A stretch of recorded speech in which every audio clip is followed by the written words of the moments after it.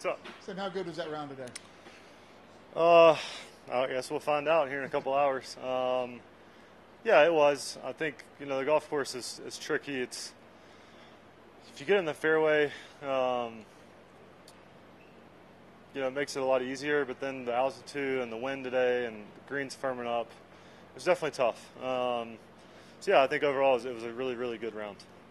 Let's talk about the reaction to the bunker shot, almost holing out on 18 there. Yeah, we had a good number with the wind being down, and it kind of switched and came off the left when I hit it. And we're trying to hit it close there.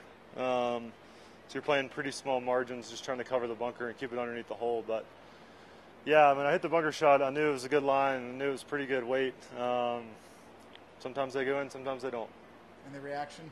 Yeah, it was a little dramatic. I just saw it. But it is what it is. Whether you come out on top today or not, you made a huge move right now in the FedEx Cup.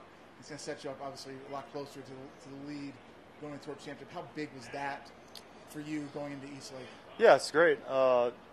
Scotty starting ahead is I don't even know the words for that.